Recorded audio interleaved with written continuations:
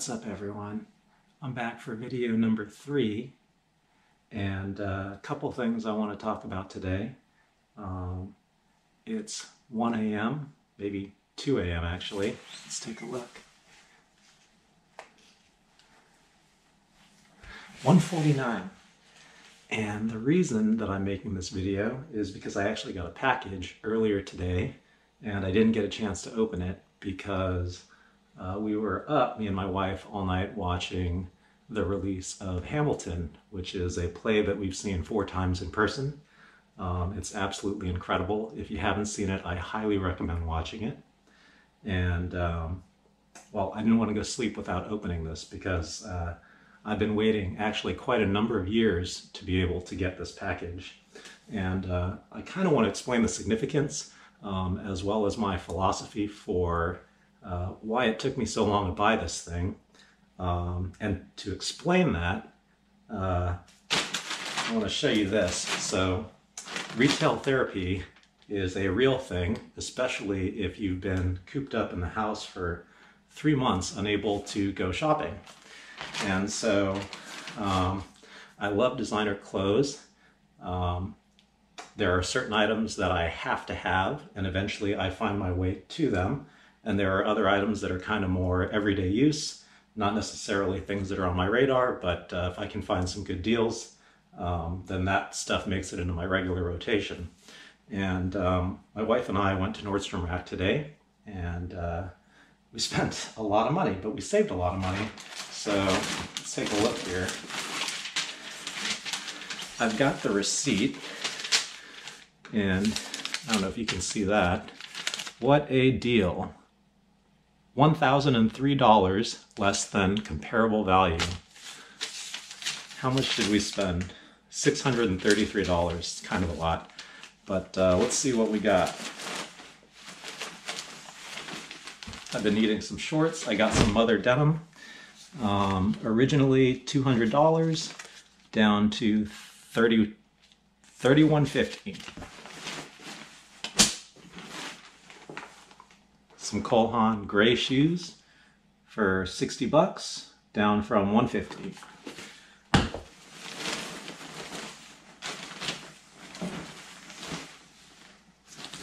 Hugo Boss shirt,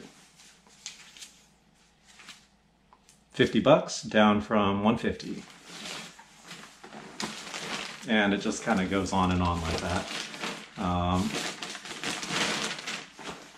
Some True Religion jeans. True Religion, that's a brand that's been in and out God knows how many times, but this pair are actually kind of like a pair of biker jeans, which kind of gets into what we're going to be unboxing here in a minute. Just look really nice, so it wasn't about the brand, it was about the style. And these were $80, pretty good deal. So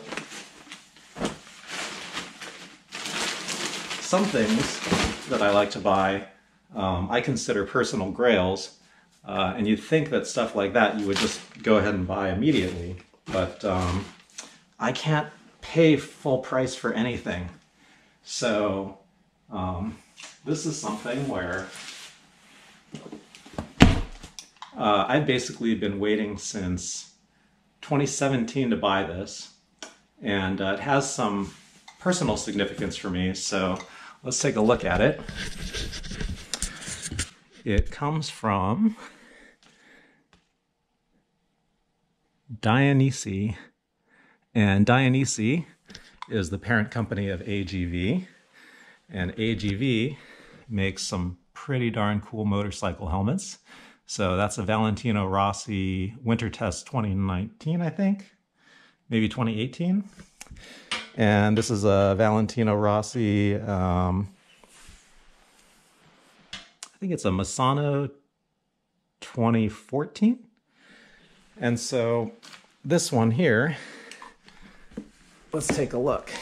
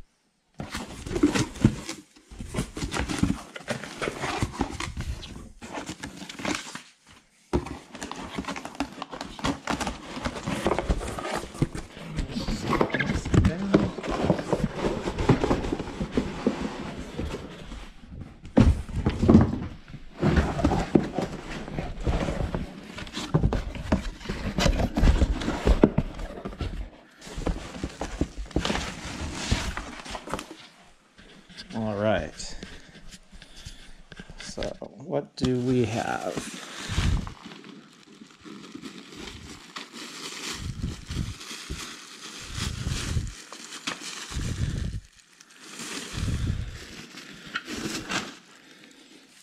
Look at that. There we go.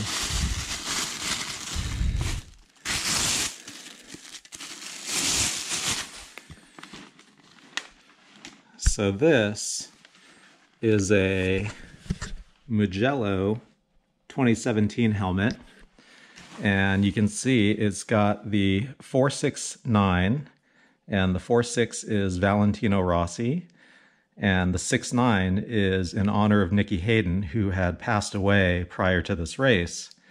And the reason I wanted this helmet is because I grew up in an era watching these two race, kind of 2006, 2007, 2008.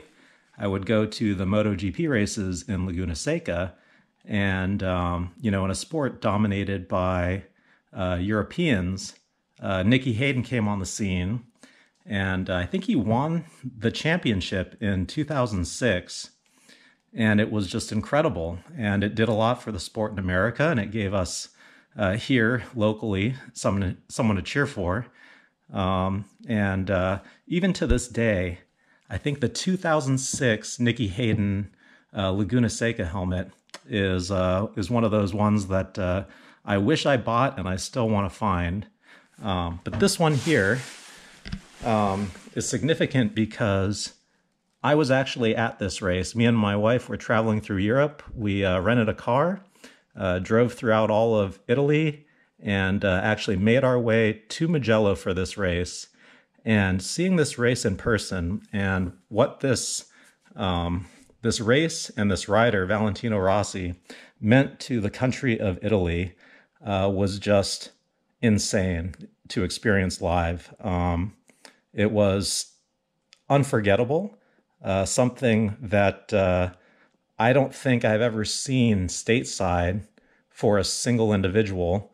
We're talking, I mean, I don't know how many people could fit in that crowd, 100,000, but everybody going nuts, wearing the same color clothes, setting off smoke bombs. It was just the wildest thing to see. And to see a country rally around a person and to be there and experience that and cheer him on was incredible. And this helmet kind of reminds me of that, brings me back to that. And it just looks badass as well. So the other part of this is, you know, I've got a number of motorcycles and a scooter, but I don't really ride them much anymore. It's more just for display these days. But this helmet, it just looks freaking cool. So we've got Rossi on the top, and I think that this is a tribute to, I think, someone named Toddy. I don't know, I gotta look it up. But it's a reference to a specific goal that was made. And then we got the numbers, and on the back, we have the Italian flag. And you can see I've got matching jackets for that, so I'm going to be able to pair this up with my outfits pretty nice. One thing about this helmet is I think it's a Pista GPR, and you know, I used to be okay buying these helmets when they were around $1,000 price point, like this Corsa over here, but AGV really just kind of kept increasing the price on these things. So I think this one retail is like $1,600. And man, paying $1,600 for something that's going to sit on a display shelf is a kind of hard pill to swallow. So I basically waited until this thing hit 40% off. And I think I snagged it for $960 or so. I don't even honestly personally like it as much as the Corsa in terms of usability, because you'll see things like this, they built in the vents. They're like pieces that you have to pull out in the name of weight savings, where here I can just close a vent And this helmet, I think, is noticeably lighter.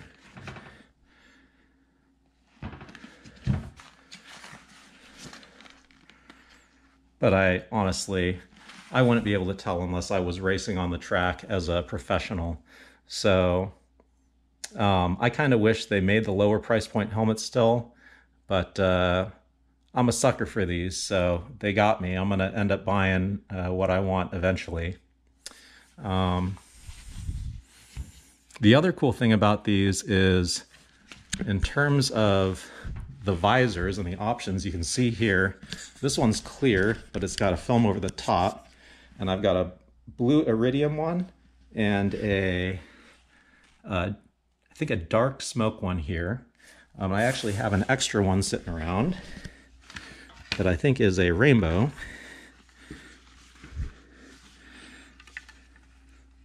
Yeah, so this one has a light rainbow tint to it.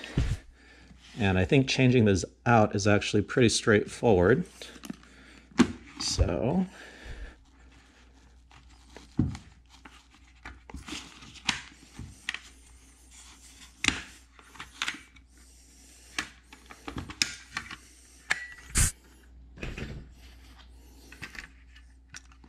I think I'll hook it up later, but you can kind of see what it would look like with a different visor on it.